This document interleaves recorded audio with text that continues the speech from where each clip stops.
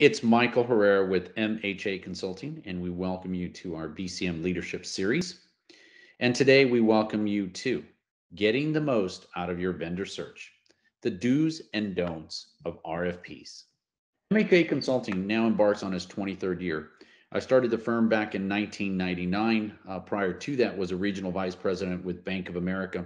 And since then, we have now grown significantly from just myself to over 15 people in our consulting firm and are working not just domestically, but on a global level. And in that time, we have established a very diverse global client base.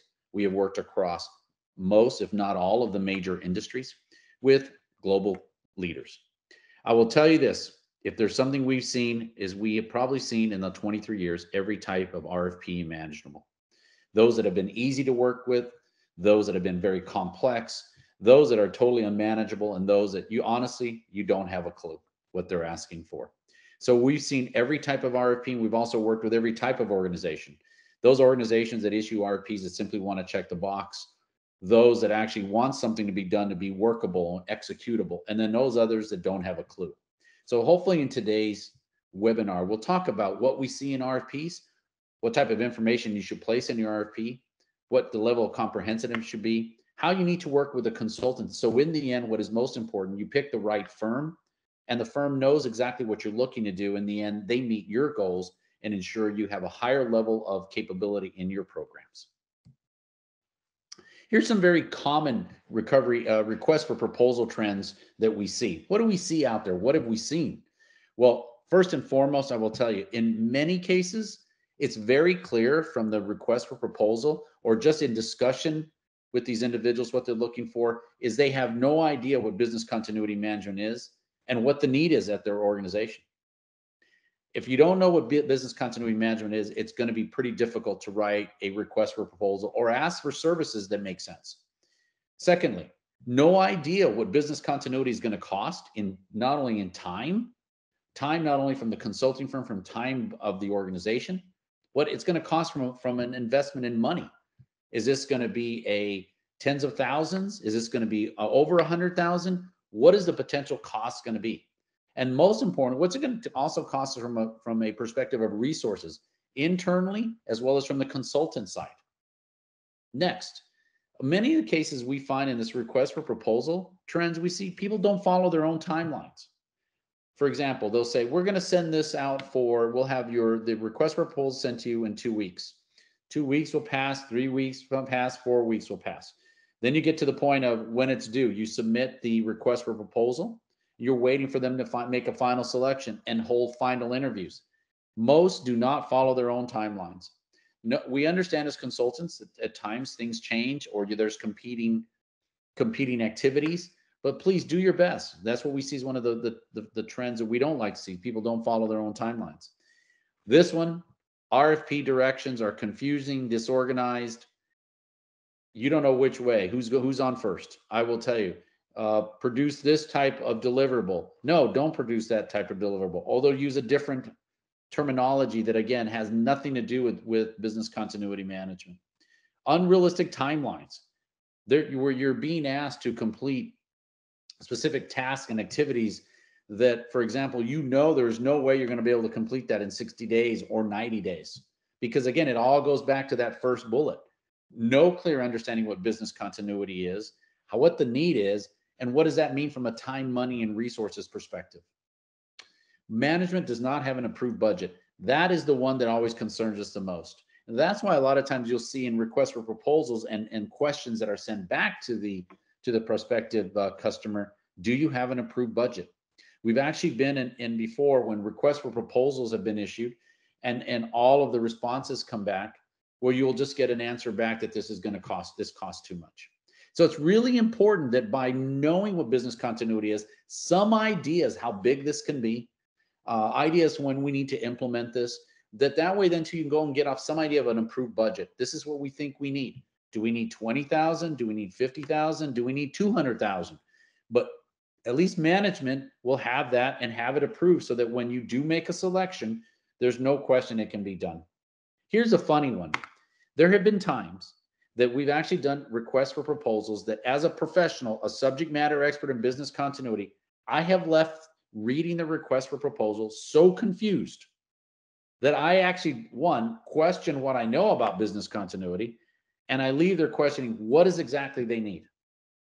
And those are the requests for proposals that I will tell you now, after doing this for 23 years, building up a very solid set of clients globally, that there's times that I have nothing that I want to do with that particular client request for proposal. It's much easier to say no thank you than to attempt to spend our time, money, and resources in producing a response that you hope may meet their needs. Now, and then lastly, here's one. Clients think that they will be your only client. People have to remember, when you're a successful firm and you're out there working, not just domestically, globally, across many industries, your consultants are not sitting waiting. They're not sitting waiting for the next request for proposal. If that is the case, you probably don't want to bring them on board. But clients and prospective clients have to understand, you know what, they're not the only client. So as they issue these requests for proposals, they have to understand that they also have to work with the consultant and work within their allocation timelines with whoever they select. Now, very important, starting your business continuity project off on the right foot. Definitely, vendors are not one size fits all. Companies are not one size, right, fits all. So you need to do some research. Let's talk a little bit about things you need to consider. On your side, you need to consider, what's the size of our company? Are we a small, medium, or very large, complex organization? What is the level of complexity? Are we just a one building facility? Or are we a 50 facility company with global entities running all over the country, all over the world? What's our geography? Like I just said, are we just domestic, global, or are we everywhere? Do we have a language issue? Do we need to make sure that whoever we hire needs to speak multiple languages, or is English the primary language? What's the level of maturity of our business continuity program? Is it we don't have a clue, or is it we just need more refinement? We need you to find where we're at and make some changes to make us better. So know what your maturity level is from a business continuity perspective. And then lastly, understanding based on size, complexity, geography, language, and maturity, what's the scope? What exactly, how big is the bread box that we're going to be asking prospective consultants to look at? That's really important. You understand who you are, what you're looking for, what are all the intricacies that this consultant's going to need to work with when they come to you. So have a clear understanding of that. And then based on that, go off and do some research. Go off and find the vendors. Do research on the vendors. Probably some of the best RFPs we have responded to have been those where the prospective client has already done and cut the list down to the top 3, the top 4. So that when you come in, they've already searched, they know who your clients are, they know what reviews have been out there about you, they know what services you provide, and they basically, based on what they've seen and what they've investigated, they know you're one of the top 3 to 4 that, you know what, we don't have to have you go over everything you do, how you do it, who your clients are. We've already done our pre-work on you, and you're already into that final set that they can now more focus on really getting down to brass tacks. But here's what you need. When you go out and look at potential consulting firms, look at their level of experience. Have they been in business for 1 year, 5 years, 20 years? How many years have they been out there? And as part of that experience, are they really good at what they do? Because a lot of times people will also say, well, what about size? What if it's a smaller continuity firm versus larger firm? You need to consider that. And a lot of times the smaller firms, the smaller boutique firms, guess what? They're more adaptable, flexible, speedy. They're going to get things done quicker, faster. Okay. But there may be times you need a larger firm just simply because of your complexity, your geography. Maybe you need somebody who has global offices that speak multiple languages. But again, that's going to be really important. What's their level of experience? What's their size that makes sense for you? MHA, we're kind of that unique boutique consulting firm that when they look at the size of our firm and they see this level of clients we work with, some people are like, wow, how do you do that? Well, it has a lot to do with the level of experience of our people, our tools, our methodology that allow us to work across many, many clients across the globe. Whereas a lot of smaller boutique firms cannot do that. So you have to consider that all in. And then most important, look and experience, do they get the job done? How adaptable are they? Can they do things, can they do things that are outside the box? We have a lot of clients that ask for things that, you know what, it follows industry standards and best practices, but we have to think outside the box how we're going to apply it. You need to have that in a vendor. Can they say, okay, yes, I need you to do it this way, but you know what, we need to do it a little bit differently because that's how it fits in with the culture. Know that their brand, again, is also commensurate with you, because again, culture is very important. Make sure that the brand and the culture of the consulting firm fits yours. Also price. I will just say this, just like anything else. You don't want the cheapest and you don't necessarily need the most expensive. You need that firm that, you know what, definitely they're going to cost you, but you're going to know that because of their experience, their brand, their speed, adaptability, they're going to do what's right, and you're going to feel confident the product you're going to receive is, again, commensurate with not only what you need, and more importantly, it's going to be executable. And then lastly, make sure that this vendor has some access to some systems, you know, where from a business continuity perspective, instead of providing you just with a whole files worth of Excel sheets and Word, MS Word, can they provide you with some access to systems they have that allow them to automate this all for you? So in the end, you can decide, do I want to keep what they have or do I want everything back? But automate makes this not only just today, but going into the future, that you have access to that information that makes your job easier. So do your work ahead of time. Go and find 3 to 5 of those firms. Do your work on them. Make sure you can cut that list down and say, okay, I already know who they are. I've already done my background. Let's move to what's important, which is letting them respond to our RFP. So very important. We see this every day. I'll give you an example. Right now on our pipeline, we have almost 30 different opportunities in addition to the many engagements we're already on. Here's what we see. Very important. Recognize business continuity terminology and methodology with consistent how they're used in the industry. Many times people will use terms and different wording that doesn't make, I will be honest with you, has nothing to do with their industry and makes no sense as to what they're asking for. Be clear and logical in your need. Is it what your organization needs right now? Or maybe in the future? You know, do you need a business impact analysis, or does a current state assessment make more sense? Because at least we can tell you where you're at, and from there come up with a roadmap that long-term will make sure you have more effective use of time, money, and resources. So you need to know, what is the real need you have right now? Do you have a need to meet customer needs? We have a lot of clients today, they've never had a plan before, and they're needing to meet that immediate need. I need you to write a plan for me in order to meet our customer needs. So be very clear and logical in what you need. Take the time to understand it. Take the time to have the proper terminology so that when you send the RFP out, the consultant can see it and understand it. Okay? So very important. Number 3, understand what you're requesting. Understand what you are requesting. If you are asking for a business impact analysis and a business continuity plan, you should know, at least at a high level, what a business impact analysis is and what a business continuity plan is. I can't say this enough. We get many where we end up doing, again, a business continuity 101 as part of initial conversation or discussions with that prospective client, so we can have them understand what they're asking for. So it's really important you take the time on the front end to at least have a high level understanding amongst your selection team.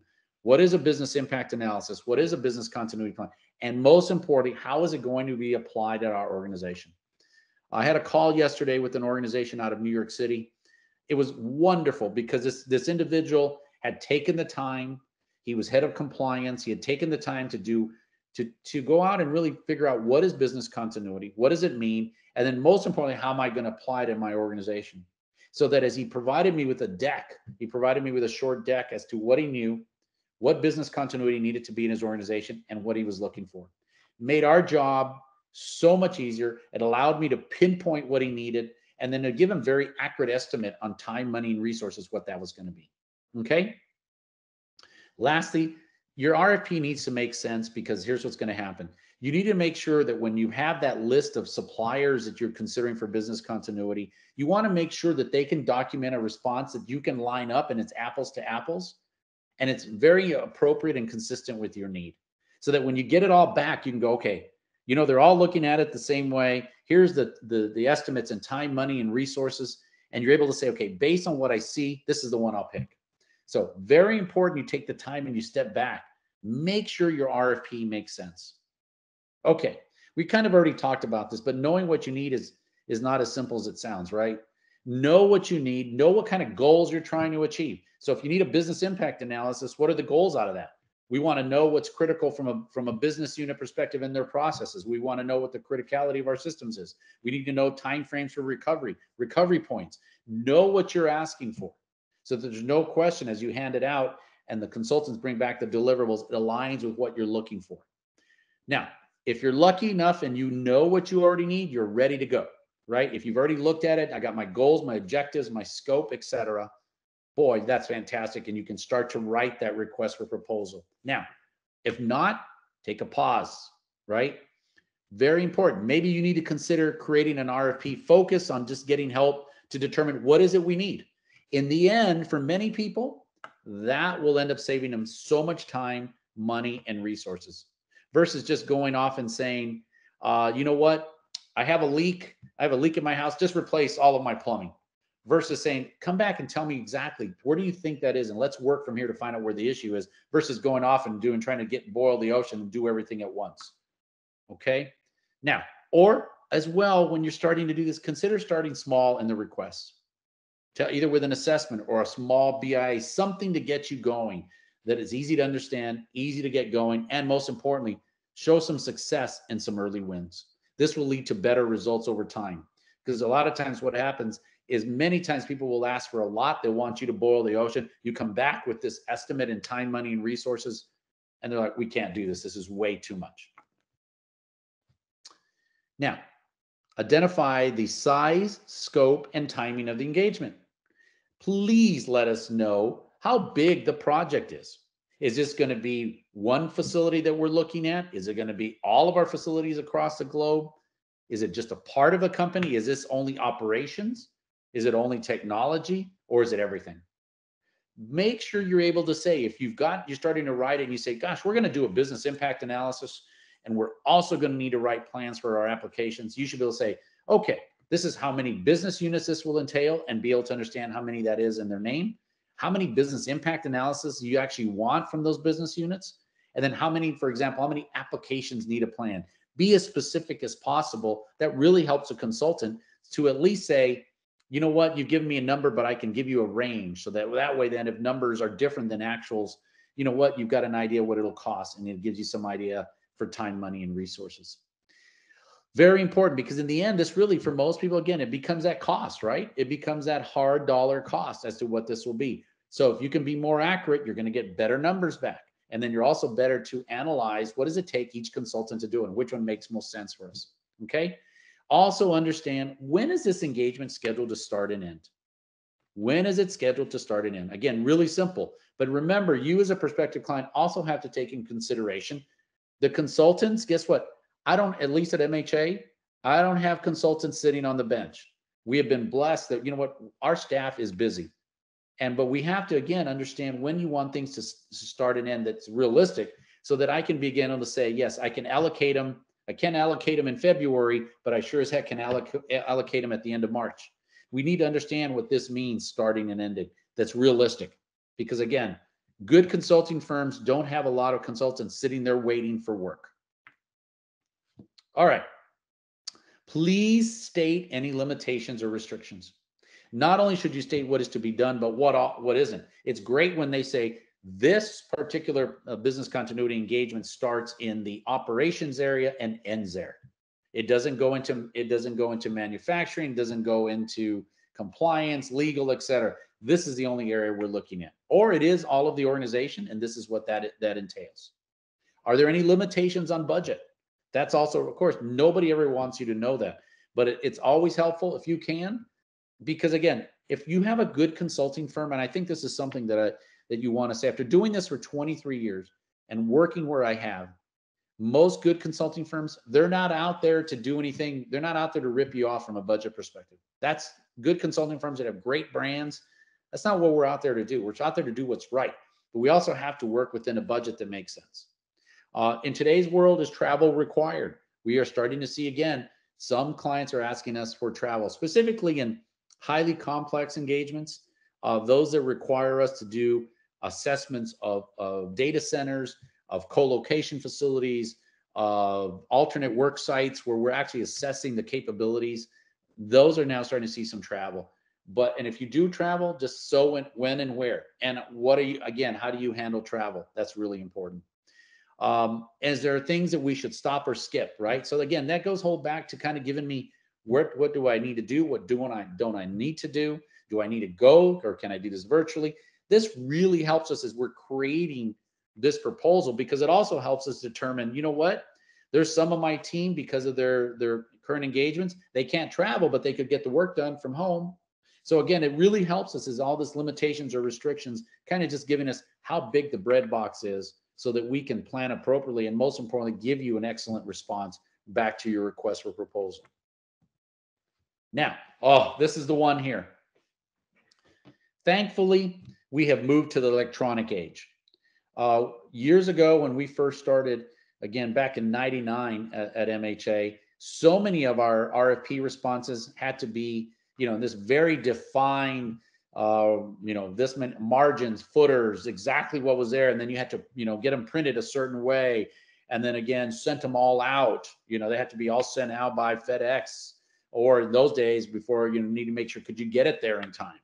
In today's world, again, it's nice to have a nice, easy to understand format, but you can send everything electronically. Now, we had recently a client in Bahrain that we won. And guess what? They still follow the very traditional rules of having to send so many out in so different formats. And we had to ship everything there and get it there in time for review.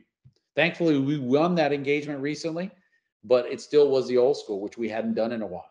So very important. So when you create your response and what you're looking for, first, I will say, if you've done your research on prospective firms and you feel confident that these are the best to meet your need, a lot of the stuff in your request for proposal doesn't have to be, who are your clients? What makes you different? Who are your clients? All these things can be bypassed because you've already done research. So you already know you've got the best of the best that you want to work with. So your RFP can really be about, how will you attack the engagement that I'm asking you, from a scope, from an objectives, things I'm asking you to do, to not do. So you can see it clears it all up, and we don't have to, as consultants, be wasting time on, well, what really makes us different? Who are your clients? This is all information that good firms already have on their sites. You can see what they have and if they can meet your need. So by doing that, it cleans up the response. Keep the RFP proposal that you're looking for easy. Make sure you ask us, tell me first, what is the summary of the project or the engagement? How would you handle it? Then ask me, get into more of what is the approach you're going to use? How are you going to attack these 150 BIAs and 50 business continuity plans, DR testing, et cetera? Whatever you're asking, ask me for a summary, then ask me for that detailed approach. It should be logical and easy for you to understand, but ask me that. Then ask me, well, based on from a summary perspective, how you're going to do it, from a detail perspective, now tell me what the timeline is. Give me a detailed timeline. What are you going to do from beginning to end? And give me a timeline on all the key tasks, not all the minutia. Give me the high level key tasks that really will show me as a potential client, you understand what you're doing. You have a logical approach to how you're going to attack it and how you're going to finish it. All right, the big one. What's the estimated? I hate to say cost. I always say estimated investment, because business continuity is really an investment, right? It's an investment. So what is the estimated cost based on the scope, the objectives, all those things you're asking? What is the estimated cost? And then lastly, of course, you're going to ask for references, right? And again, please be realistic. Thankfully at MHA, I will say we have 100% plus referenceable client list. I can go back to clients I had 5 years ago and ask for a reference. But also you have to remember, you also have to just ask for a couple references. I've actually had RFPs before that have asked for, not only do I need to give them 5 references, but I need to get a letter from each of those 5, an actual letter that's signed by the client, by the past client. So it's unreasonable. It's ridiculous. So ask for references and make sure, again, you're going to want at least 2 to 3 references that they can call. Of course, we're all going to give you our best references, right? But again, be prepared when you talk to those references. Have some good questions for them. Make sure you can ask some good questions that you feel comfortable that you've gotten the response you want to say, gosh, these are the ones. All right. Give consultants enough time to document the response. Remember, we also have other clients. If we don't have other clients, you probably don't want to hire us. Okay. We recently were working on an engagement, and the project manager was like, "Michael, I just cannot believe you have this many engagements running." He asked me how many engagements you have running, and and also, how do your consultants work multiple engagements at once? I said, "That's just our approach. It always has been, always will be." They have to remember, when you're, again, good consulting firms, they have other clients and they're going to fit you in and work with you to get it done. They don't have people just sitting there waiting. All right. Last thing I always ask people this: could you step back, and if you had to step back and look at what you were asking for, could you respond in a logical fashion based on the questions?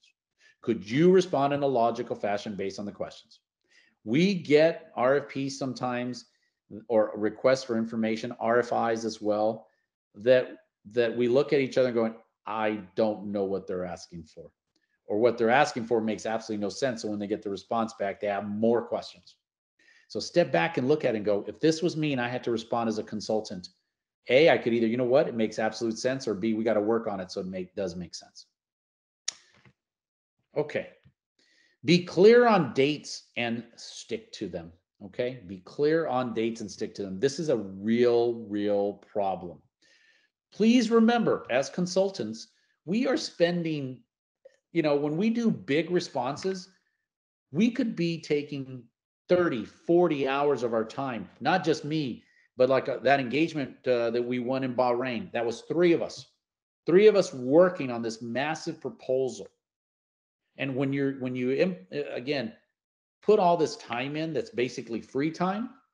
We're very thankful for the potential to respond, but again, it does take up a lot of our time. We're looking for clients to be very clear on dates, such as, you know what, when is dates that you really need to let us know. When do we need to let you know that we're going to participate? When are questions from us due to you? When will responses to questions be sent to all vendors? So not only did we tell you when we were going to respond, we sent our questions in on the right due date, but we know when we're going to get responses back, so we can review those questions, right? So we can say, gosh, we're on track, or we're way off, and we need to realign ourselves. When is a request for proposal due? Here's what really makes me mad about requests for proposals sometimes when they're due. We have responded, again, on time, on schedule, and there'll be other vendors that are allowed then to, you know what, oh, they didn't meet the deadline, so we're going to extend the deadline. All right. One last thing I do want to say before I forget: if you've already made a decision on who you want to choose, and you're only doing the RFP because you have to get three, find a way not to waste everybody's time. All right. I've been there before, where it's very clear that, again, they're doing this just to run through just to run through it because they have to. Do whatever you can to make it as easy as possible, because it's a waste of time for everybody. It really is. Also, when are the presentations from the finalists? So once they're due and you do your review, when are you going to let the finalists know, and when will the final presentations be required to be conducted? Okay, very important, because again, typically MHA, we've been blessed that we're typically always in the finals, or very most majority, if not all the time, we make it to the finalist presentations. So it's really important you know when that is, so you can get your people scheduled, so you can at least prepare them if you need them for that time frame, if you need more than one on the final presentation. And then lastly, when are you going to make the award notification? When are you going to make that final award notification? That is really important. And then at the final, also, what is a timeline to start and end? So in your RFP should have that. I tell you what, probably one of the worst was a very global, truly well-known fashion company, and MHA responded. Their RFP was a disaster. They actually wanted everything in PowerPoint, and we ended up with a 60-page PowerPoint, right? We get through that phase. We make it to the finals. We travel all the way to New York City. They're late for the presentation. Don't give us any time back. So our presentation got cut down to 40 minutes that we had to adapt on the fly. And guess what? When we're all done, did our presentation, said our thank yous, left, they never notified anybody if they won, who won or lost. So you can see, again, all this is so important that you understand what you want, what you don't want, and then what dates all of this is going to follow. All right. Communicate the same message to all prospective clients, consultants, excuse me. You need to have one clear message that always goes out to all potential vendors. You shouldn't be sending different messages to different vendors when you get to the point of here's the RFP, here's the quest, you when to send questions. So remember, so when consultants send questions on the RFP, all the combined questions and answers should be sent in one communication to everybody. I shouldn't just get my questions. Everybody should get mine and I should get theirs. We should understand what everybody's asking. Here's what that does for you. By doing that, we can see what everybody else is asking. And most importantly, what that does is you get a better response, because I may have forgotten a question I see another firm ask, and I'm like, holy cow. Or at times I'm like, there have been times that we're the only ones asking questions. And you're like, wow, is it because some of the other firms don't want to respond because it's such a mess? Or they just don't care? So again, make sure everybody should get all the questions and answers from all the consultants. We do not want to know who they are, but we should at least see what those questions and responses are. All right. So everyone should have access to the same information. In the end, it'll give you a better RFP response. Now, very important too, when you respond back to the consultants with your one message, whatever that may be, hey, we need to have an extended time to get this done in. We've been delayed. Just make sure you blind copy everybody. Be very careful, because we've actually had RFP responses where they forget and they courtesy copy, put it on the courtesy copy. We now know everybody that's responding. So that in a lot of cases, we've all, again, or competed against each other. We all know everybody's rates. We all know everybody's weaknesses and strengths, and we can play on that by knowing who that is. So very important, make sure you blind copy everybody, so we don't know when you send these messages out to all the consultants, we don't know who that is. And again, that gives you a much better playing field. All right. Communicate the status of selection and a very clear message to the winner and those that don't win. Let us know. When you've done this for so long, you're not going to win them all. So you don't take it personally. And if possible, tell people why you didn't select them. If they're a solid firm with a solid brand, they don't take this personally. You know what? You're not going to win it all. Sometimes your price could be too much. Maybe you're off on hours. Maybe they just like the way somebody talked that day. It's okay. And it's okay to know, because all of us, honestly, if you're really good at what you're trying to do as a consultant, you want to know why, and you want to know how you can make your process better. I'm not going to come back and say, hey, you know what? I'm really upset. How could you possibly do this? I should have won. It is what it is. But it's nice to just kind of know, hey, potentially, it's nice when somebody says, we really liked everything you had, but it all came down to your price. Or, you know what, we needed a bigger firm. Okay, that's fine as well. But if you can, let people know why. All right. When in doubt, get help. There's been a number of clients that, guess what? They only hired us to help them write the RFP. And that's okay. They had complex RFPs, or they had no clue what they're doing. And they honestly saw the value in us just helping them write their RFP. Okay. So by doing that, if you don't feel adequately prepared to write the RFP, get someone who knows the field to help you sort out what you need. This will really help devise an RFP that other BC consultants that will understand and can respond to with confidence and detail. So it's kind of like, a lot of times it's like me trying to write my own contract. I'd rather have my legal team and my legal team here to help me look at what I have, make changes, spend the money up front, because in the end, it protects me. You got to think that way. Make sure then, if you really are in doubt, just get some help. Hey, you got 40 hours to help me write this proposal. When you're going to spend six figures, or even, $80,000, $100,000, $50,000, if you spend $5,000, $10,000 on some help, making sure does your RFP look good, to help somebody at least look at it, give you some semblance of, hey, it looks good or not, it's going to save you a lot of money in the back end and a lot of pain. Final presentations. Holy cow. Please tell us what you actually expect in these presentations. Michael, you and your team have 45 minutes, and here's how we expect you to break up those 45 minutes. And we want you to start here, and we want you to make sure by the time you finish, you've covered these 3 to 5 areas. All right. And please be on time and be engaged. Please be on time and be engaged. There's nothing worse today. I was on a presentation. One of the gentleman was outstanding. He made sure he was fully engaged during the whole time. He even had to leave and go pick up his kid at school, but he stayed on so he could make sure he could ask questions. The other two on the final presentation, not a question, nothing. So be on time and be engaged. Because remember, we've spent all this time creating this response. So it's nice when you're engaged and ask questions. You don't want to hear crickets. You're doing your best to provide all the information. You're doing your best to provide how you're going to do it, what the estimated investment is. At least ask some questions and be engaged. That's very helpful and considerate and kind. Because remember, our time is valuable too as well. So remember that. Remember, our time is valuable as well. And we know you've probably been on 3 or 4 of these and you're probably tired, right? But at least be engaged, ask some questions and understand that. Be kind.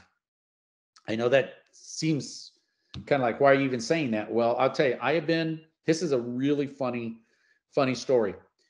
I received this RFP from a very well-known media company, and their RFP was an absolute disaster, made absolutely no sense, couldn't understand it. So I sent the individual who was head of procurement a question. And this individual responded with, you know what, if you really knew what you were doing in the industry, you wouldn't be asking me that question. So I've reached a point in my career and in the life cycle of our consulting firm that I quickly sent him an email and said, thank you very much, but no thank you. We wish you your best. Here's what the interesting part is. Then I had an individual who actually came to work with me. He was a really good consultant. And we were talking about this exact issue with RFPs. And I said, there was this media company that did this. And his firm actually ended up working for him. And it actually ended up being one of the worst engagements he ever was on. And it was very clear how rude they were. It was very clear how difficult they were going to be to work with. And I'm so glad I made the right decision. So be kind. Be kind in these final presentations or when people ask you for information or questions. All right. Make sure you read the consultant's response so you understand, here's our final presentation. Understand how we're trying to respond to your request for proposal. Highlight it. You don't have to read every line, but highlight the key points so that you can ask questions or you have an idea why we're saying what we're saying. Okay. And also, very importantly, I will tell you this, the people who do this really well and really call the list of who they want, when we come to the final presentation, it's not about me telling you anymore who our clients are or what our experience is. All of those things that you already know, you feel confident. Just tell me how you're going to attack what I need you to do. Be on camera. Talking to dead air is a real pain. I do that a lot. I do that a lot in conferences. I do that a lot in just day to day. Be on camera so I can see you. Please, it's just very helpful. Let me know. Do you need additional information from me? Tell me what it is so I can send it at the end of the presentation. Very importantly. And then at the end, please tell us, hey, thank you for your time. Here's the timelines and here's what the selection process is going to be. So I can write that down and add that to my opportunity pipeline so I know what's going to happen. Very important. All right. In summary, remember, select relevant vendors to you first. Go out there. Don't just, because a lot of times people will just do, they'll do like a shotgun approach. They end up with 10 vendors, 5 to 7, 10, and it becomes a disaster. Go out, spend the time. Pick those that you say, I've got the top 3. Here's the top 3 I like. I've done my work, and that's going to make your process a lot better. So you can get rid of all the minutia you're going to want to be asking in the RFP because you already know you feel confident with who they are. Number 2, make sure it makes sense. If you look at yourself and you couldn't respond to it, start over or spend the time and hire somebody to help you with a few hours to at least look at it and say, you're on the right track. In your RFP, please tell me what the scope is. That is how big or not big it is. When do you need to start? When do you need to finish? What are the dates? Everything from when I need to tell you when I'm going to participate all the way to final selection.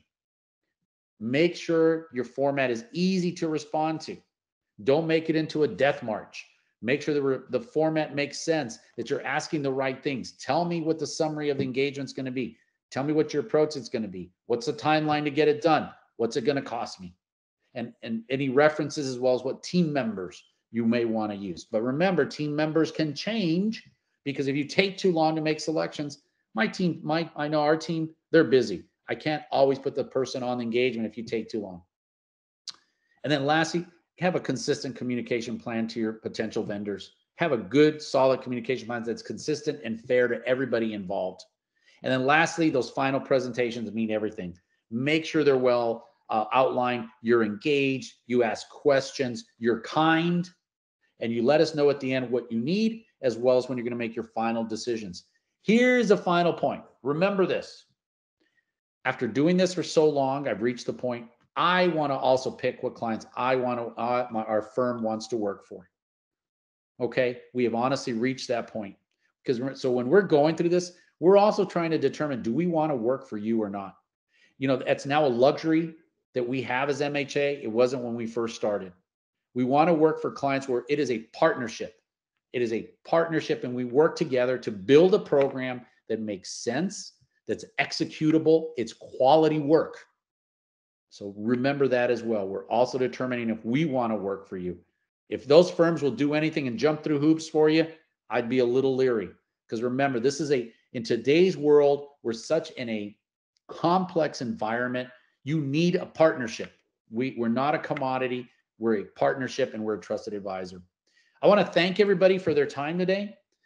I think hopefully this will help you in your RFPs and making sure you provide one that makes sense, and most importantly, gets you the right consulting team and the services and goods and technology you may need in order to make your continuity program reach a new level of sophistication and capability. We look forward to you again attending our next leadership series coming up here in the next quarter. And again, Michael Herrera from MHA Consulting, we thank you for your time. We thank you for your willingness to listen, and we hope this helps. And please feel at any time always to get in touch with me. That's Herrera at mha-it.com, or you can reach me at 888-689-2290. Thank you, everyone, and have a great day.